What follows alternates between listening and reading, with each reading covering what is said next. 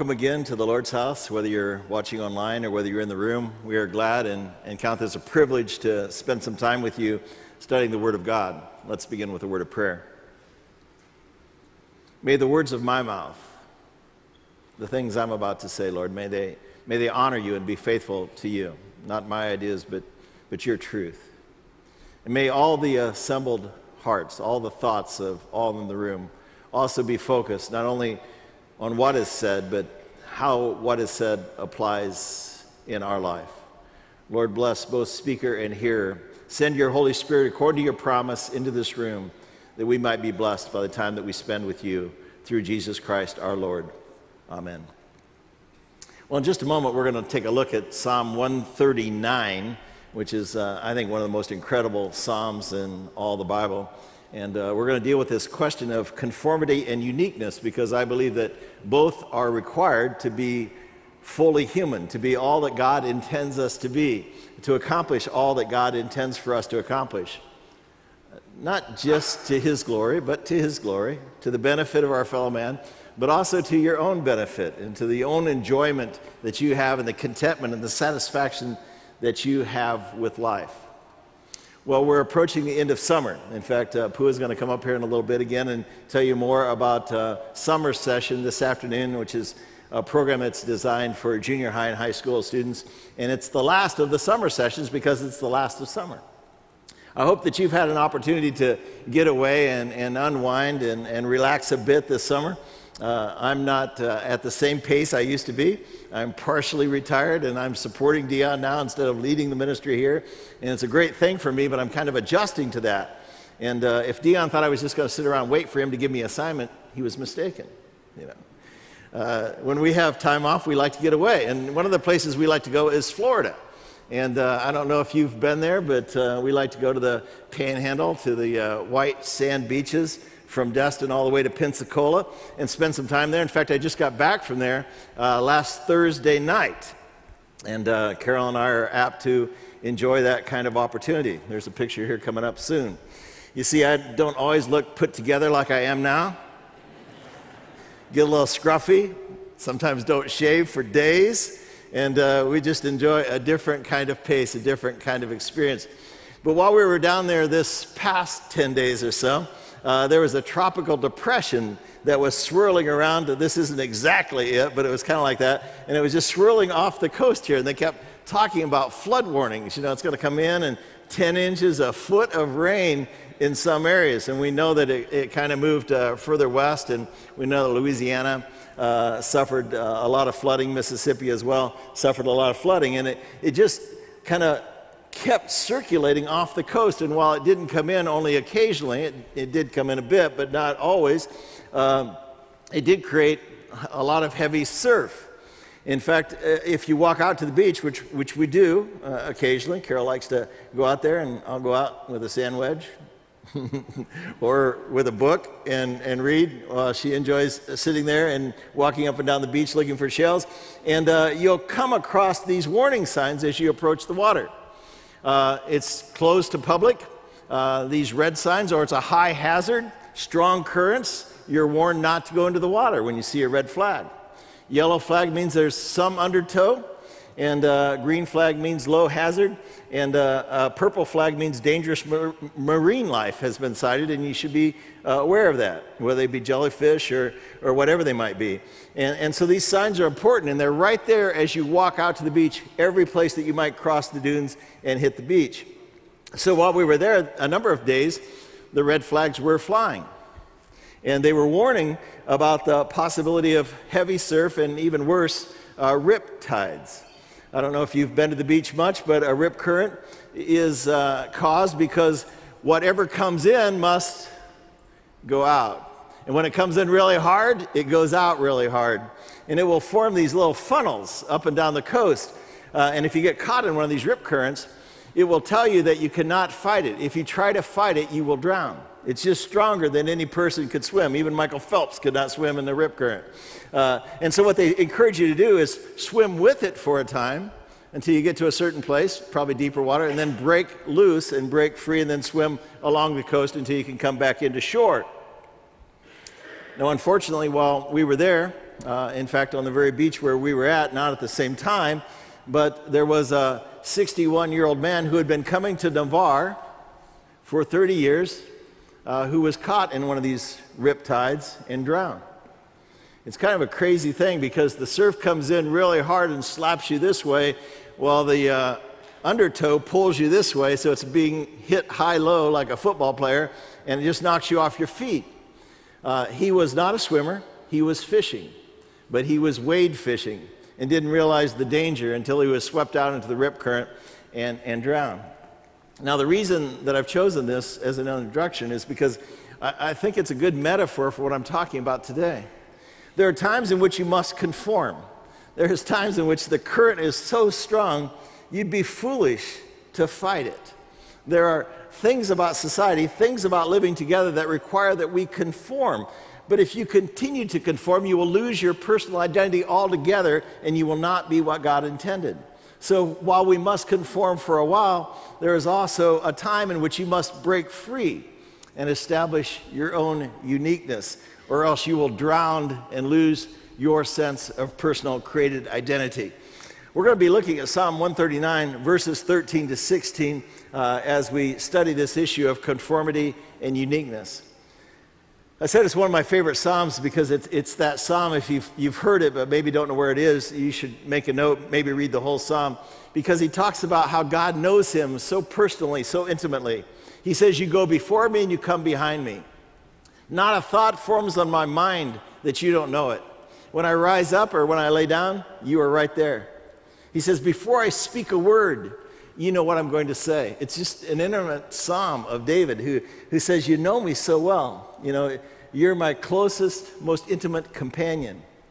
And he even goes on to say, "And if I were to go to the ends of the earth, you would be there. And if I were to make the day around me as black as night, night and day are the same to you. You're always there. Even when I go to the grave, I will find you there. There's no place that I could go that you won't be." And then he turns to these verses 13 and 16. He says, "Lord, you created my inmost being. You made me the way I am. You knit me together in my mother's womb." Ecclesiastes 11 also says that, where it says, "Cast your bread upon the water." It also says, "As you do not know how the bones are formed in the womb of a mother, so you do not know the activity of God." God created us. God caused us to be. "I praise you because I am fearfully and wonderfully made. Your works are marvelous or wonderful, and I know that beyond my ability to express. I know it full well. My frame was not hidden from you." When I was conceived, you were right there. You understood what was happening. You were involved in that when I was made in the secret place, when I was woven together upon the face of the earth. Your eyes saw my unformed substance. What does this say about life in the womb and how precious life is to God, even at the earliest stage? Your eyes saw my unformed substance. And in your day, and all the days ordained for me, the length of my life, all of them were written in your book before even one of them came to pass. It doesn't say God causes my death, but God right now knows the length of my days. He knows when my last breath will be taken, and he will be there for me as well. Well, let's take a look at this in light of our theme for today, the human race, and how God has created us unique. He has created you. We often think about the first article of the Apostles' Creed. I believe that God created heaven and earth, as though creation is some past action. It's not a past action. God is still in the business of creating. David said, "You created my inmost being." I'm not an automatic response to a biological function. Anybody who says, "Well, I know how I was created. My mom and dad created me. There's nothing special, nothing miraculous about it." It's just simply not the case. Whenever a man and a woman have sexual relations, do you know that a male releases some 40 million to 1.2 million sperm cells every occasion? Boggles the mind. I can't believe that's even possible. 40 to 1.2 million sperm cells. In fact, we have this picture that explains it really well. This is the first known picture of Michael Phelps. He's out in front of some 50 million others, headed for that egg. And only one of those 50 to 1.2 million sperm cells get to impregnate that female egg, and then not every occasion. In fact, some people can go for years and not experience conception. And so God is specifically, scientifically involved in your creation. Just think of all the possibilities. It boggles the mind. Each one of us have a different DNA. I don't care even if you're identical twins. They say that there are 300 million chemical markers in your DNA, and no two are alike. Can you imagine the complexity of that? And you don't have to just know the science. You can look at families. This is my family of origin. This is my dad. He was a World War II vet. I'm about 2 years old there, so I've been about 1954, I guess. My older brother, George. My oldest sister, Cynthia. My next oldest, second oldest in the family, Kathy. And then this must have been my younger brother, James. And so there are 5 of us in this picture. There were going to be 2 more added. This would have been David, I guess. There are going to be 2 more added. And while you see some similarities in this picture, this one over here is a redhead. We were towheads. She was a brunette. And if you don't believe that there are differences even in families, look at this picture 20 years later. In the 70s, these are my brothers. My mom got kidded a lot for, who were the father of your children? Because none of us just looked alike. This guy is still kind of reddish hair, and my youngest brother, James, looked like he had just walked off of a Native American Indian tribe, and my oldest brother, George, was quite dapper. And so there we are. It's just different. God created us different, scientifically different, but you can also see that no matter how much you're alike in your family. In fact, we conduct a lot of memorial services here, more than we'd like to conduct, but it's always very precious. And it's always fascinating to me as I sit down with the families and we talk about stories of childhood, that if everybody in that family, and 5 or 6 kids, lost a dad or a mom, they all lost a different person because their relationship with that dad or mom are unique to them. Do you know that's true? If you've had that. You suffer your loss, but somebody else suffers their loss a little differently, even though it was your dad and their dad as well. It's just the nature of our uniqueness. But David didn't only say that God created me. He said, you created me fearfully and wonderful. You made me special. You made me awesome. David understood that about himself. I don't know how you feel about yourself, but David understood, despite his limitations, that God had not failed in his creation of causing him to be the person that he was.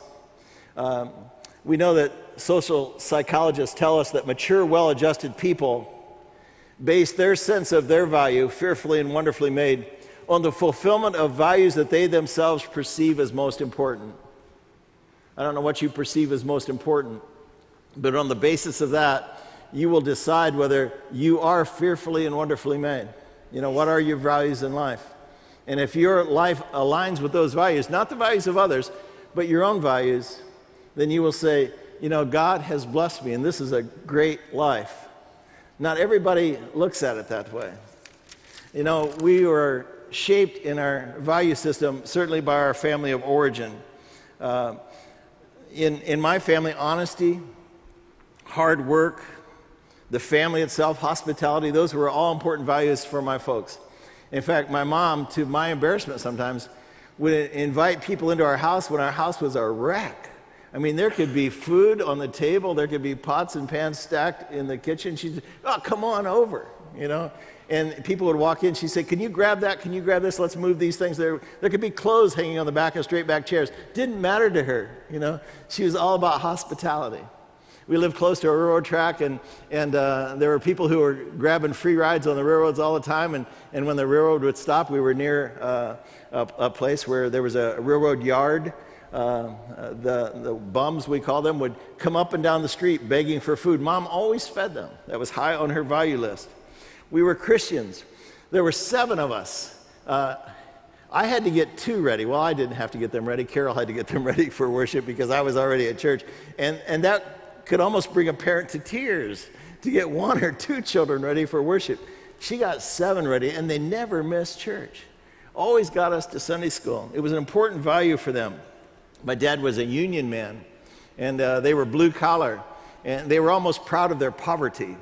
In fact, occasionally I would argue with them about rich people because they'd be upset with rich people. And I said, don't you know, Mom, that if there weren't rich people in the world, Dad wouldn't have a job. You know, it's okay for some people to do well. And so while I had some of those qualities in my life, and some of them I carry on and have passed on to their grandchildren, to my children, there are some uniquenesses too. You know, I was swept along in conformity to some of their values, but I also realized that I'm different. You know, education was very important to me, and success became important to me. In fact, I had a benefactor who helped support me so that I could go to a college prep high school, the only one in my family that was so blessed to do that. And I remember that bothered my mom a bit. She used to say, you're getting too smart for your own britches, as though getting too smart was a problem. You know, I remember one time when I was a pastor here, I'd been out in New York. I'd been invited to come out and to address some other pastors in the northeast part of the United States. They'd paid my way. They'd given me an honorarium to come out and speak to them about Christian leadership. And I came back, and as was my custom, I called Mom on the phone and asked how she was doing, and she asked what I was up to. And I said, well, I just got back from New York. I was out there speaking. And she goes, what were you speaking about? And I said, Christian leadership. And she said, what would you possibly have to say to them? You know, you just see my mom's understanding, and her world was so different than mine. It was okay, but it kind of made me smile. You know, I've loved to write. In fact, in high school, a lot of my friends were involved in athletics, and I dabbled in athletics. I wasn't a great athlete, but I was an average to better than average athlete. But what I really loved was drama, being a reporter on the school paper, and being involved in debate. These weren't things that my friends cared much about. And so, you know, I had to own that for myself. I had to realize that I'm a little different than they are. Unfortunately, this is not the way that most people decide their value. A study of 5,000 young people, 16 to 20, discovered that the majority of them base their self-esteem or their fearfully and wonderfully made status not on their own personal values, but on the fulfillment of the values of their peers, what their friends think are important. And so if your friends think that a certain style of clothing is important, the power of conformity is so great, and it's so hard to be an individual in those circumstances. Brands, labels, appearances. You know, are you an athlete or not an athlete? Are you acceptable or not acceptable on the basis of that? You know, the school that you attend, the subdivision that you live in, and the vehicles that you drive in. While I said this is a study of young people, I would say there's a lot of us older people who suffer from this issue as well, when we let our culture and those around us determine our values. But David said, Lord, I will praise you because I am fearfully and wonderfully made. So there's not only the way you determine your values, there's not only the values that others set for you. I think there's the David equation, or there's the David attitude as well. And that's, how does God see you? You know, David was not the perfect great leader. David was guilty of adultery. And not only guilty of adultery, but trying to cover up his adultery, he was guilty of the murder of the woman's husband that he had had an illicit relationship with. Now, in our culture today, a Christian leader who had experienced that kind of failure would certainly be dismissed and discredited and banished, you know, even from the church, it seems like, in my experience and observation. But God didn't give up on David. God thought David has learned from that mistake. There are some of the Psalms in the Scripture that are so precious to us because David was so humbled and so distraught over his own sinfulness. And he said, Lord, if you kept track of iniquity, who could stand? But with you there is forgiveness, therefore you are honored. And so David understood that he had made a mistake. He repented to the Lord, and he was received back again. What we see as failure, God sees as basic training. And what might haunt you and you feel disqualifies you from service, God has forgiven and God has forgotten. God values the least of us. He doesn't just focus on the strength and the strong ones. He loves to use the ordinary person to do the extraordinary thing. So don't disqualify yourself from being significant in the kingdom of God because of some failure, because of some fault, because of some illness, because of some frailty, because of advanced age, or whatever it is that you might excuse yourself as being unimportant in the sight of God, because God doesn't think like that. Even in the birth of Jesus, you see this. You know, certainly the angels announced the birth of Christ to the poorest of the poor, to the shepherds keeping watch over their flocks at night. But he also put a star in the heavens, and some of the most wealthy, most educated, and even foreign people were brought to the manger, were brought to the birthplace of Christ. God didn't discriminate. And you see this also in the life of Jesus. You know, how he extended himself to all people, to a Syrophoenician woman who was considered a pagan and a dog by the disciples. He gave her time, he gave her attention, he granted her request. And to Nicodemus, who was a wealthy man, or to even Simon, who was a Pharisee, he extended time and he gave him himself. And to the poor and to the downtrodden as well, to the lepers, to the rejected in society. There is no one that Jesus did not honor. And he was not defined by what the world expected of him. Now, I can't imagine if the Father had come to me in heaven and said, "Son, I have a job for you to do, a mission. I want to send you to earth, and I want you to go down and save my people." I would say, "Can I choose to look like Brad Pitt, Pharrell Williams, maybe Ryan Gosling, you know?" Thinking, what are the values of the earth, because I want to be the most outstanding person that's ever lived on the face of the earth, and I want to have great power and accomplish this mission. But that's not what happened, is it? No, that powerful first song that we sang, "Oh, praise the name of the Lord our God," and how he died a miserable death. He was identified by his purpose and by his mission. In fact, the scripture says in Isaiah 53, he grew up before the Lord, a tender shoot, like a root out of dry ground. He had no beauty, no majesty to attract us to him. So if you have no beauty and no majesty that others are attracted to you, so what? Neither did Jesus. Nothing in his appearance that would impress us. He was despised and rejected of men. Are you? It wasn't too much for Jesus. He was glad to serve the Lord in that way. A man of sorrows and familiar with grief, like one from whom men hide their face. He was despised, and most esteemed him not. Nothing disqualifies you from service in the Lord's kingdom. David was fearfully and wonderfully made. Now, conformity has its place, but it's not in deciding your value. It's not in deciding your purpose. And conformity is not the best way for you to determine your potential. Conformity is important, I'll grant you that. I mean, we have traffic laws, and I wish more of you would conform to them. I'm a little tired of, watching out for you while you check your phones, or having to honk at you while 3 cars drive through the light and you're still sitting there looking at your email. Traffic laws are important, and can you imagine a world where they are not? Like Jesse in Cambodia, I guess. I've seen some of that action. That's not what we would want here. Or the 10 Commandments. It's important that we conform. We don't teach our children all the ceremonial laws. We don't teach them all the political laws of the Old Testament, but we still teach the moral laws, because they are the sum total of the way life is best lived. And when you violate those laws, it's like trying to swim against a rip current. You will drown. You will be destroyed when you violate those attitudes. And if we do, and we certainly all fall short, we need a course correction. We need to repent, swim with the tide, and then break free and be the ones that God has chosen us to be. Conformity is essential for human order, but our created uniqueness, your uniqueness, enables you to make a difference in things that matter to God, that matter to others, and will also change your own life.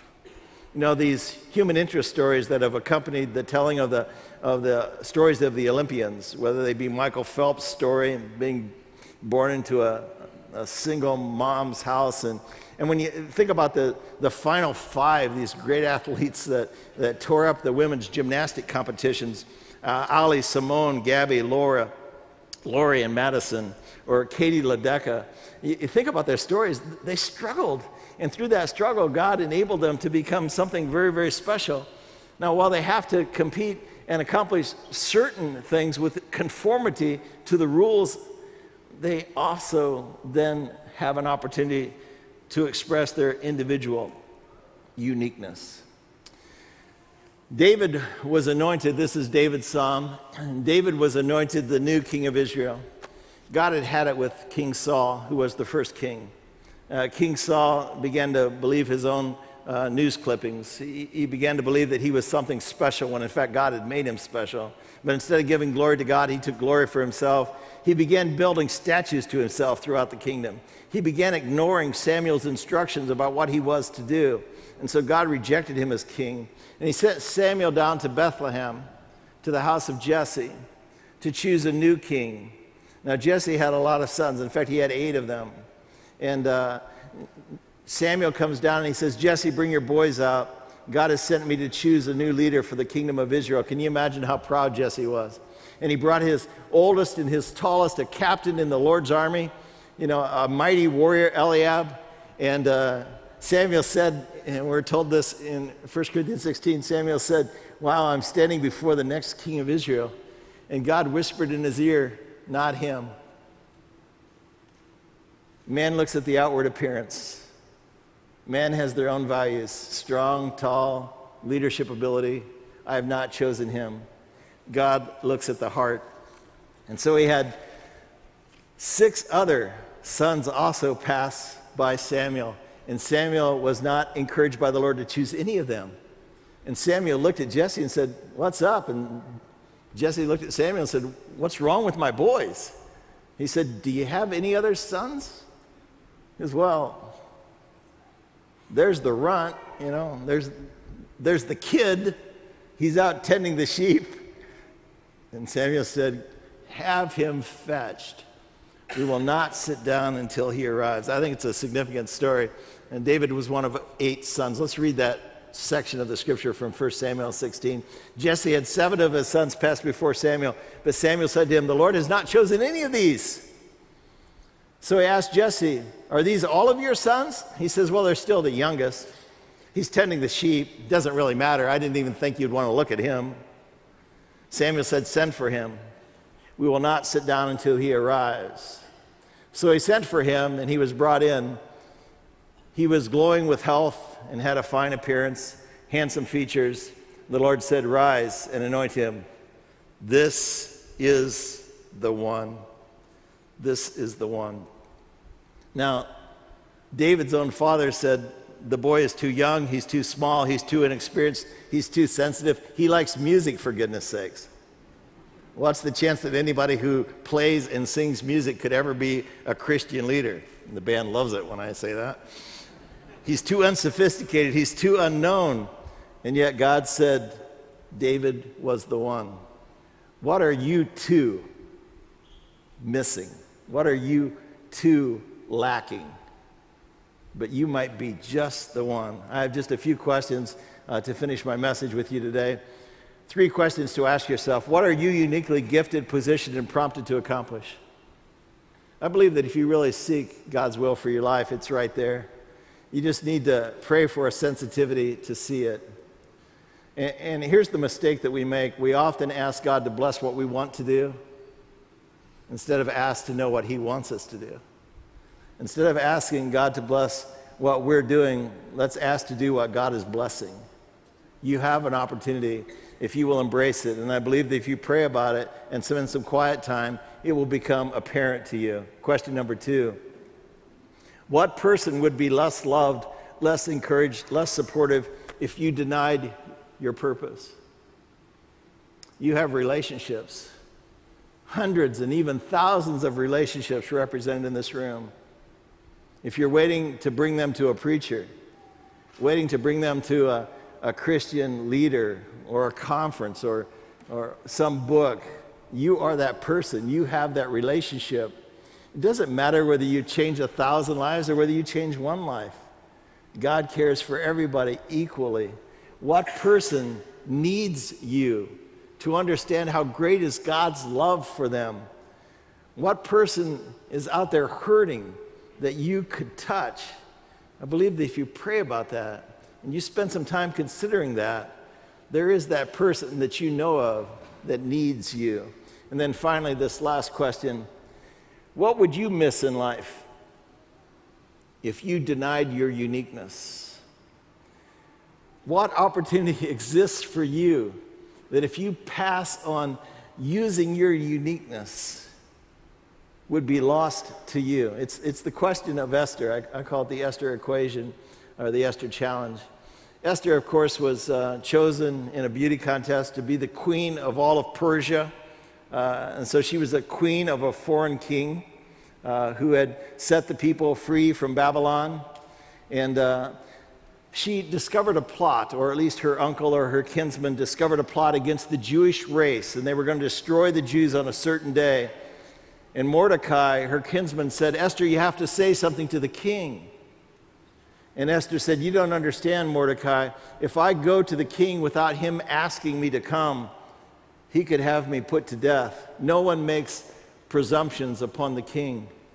And this is what Mordecai said to her: "I know you risk your life to do this, but if you remain silent at this time, relief and deliverance for the Jews will come from somewhere else. God isn't going to let his people die. He's going to rescue them." So I would say that to you, that somebody else's salvation, somebody else's understanding of God's love isn't only on you. If you don't do it, God will see that it gets done, I pray, through someone else. But here's the thing. Who knows if you have assumed your position for such a time as this? Esther, it will happen, but it won't happen through you, and you will be the lesser for it. I think that's also so true of us. We have this privilege, we have this opportunity. If we pass on it, we are going to also be the lesser for it. So this week's challenge for you is this: conduct a personal SWOT analysis.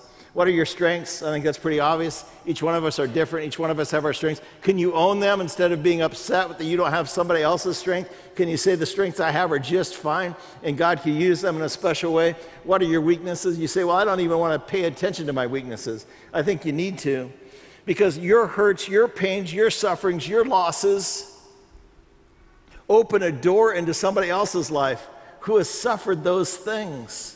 And if somebody comes to them who hasn't identified or hasn't suffered or experienced the same kind of loss, the loss of a child, the loss of health, whatever the loss might be, whatever you might have hurt, whatever suffering you might endure, whatever temptation that is unique to you, whatever is your weakness, it gives you entree into other people, and there are thousands of them who have those weaknesses and who need you to speak to them.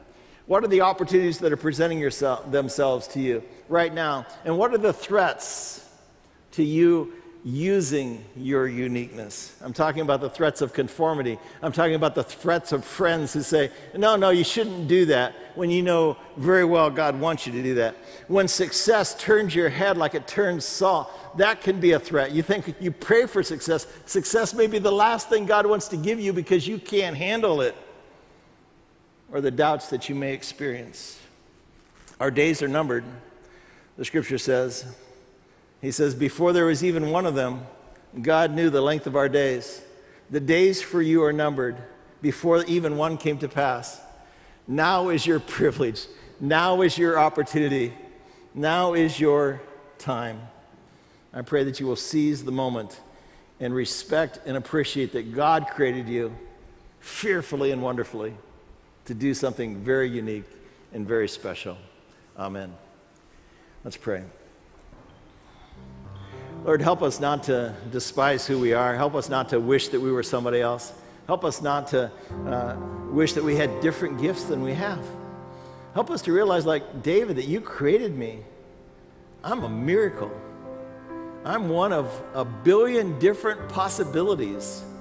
You wove me in my mother's womb. You made me to be who I am.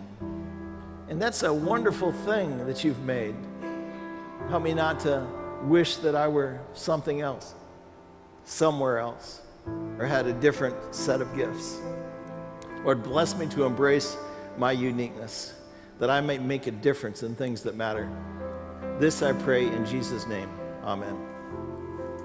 We've already sang some great songs, but we're going to sing one now that talks about how God makes beautiful things out of dust and out of us. I pray you're blessed by this.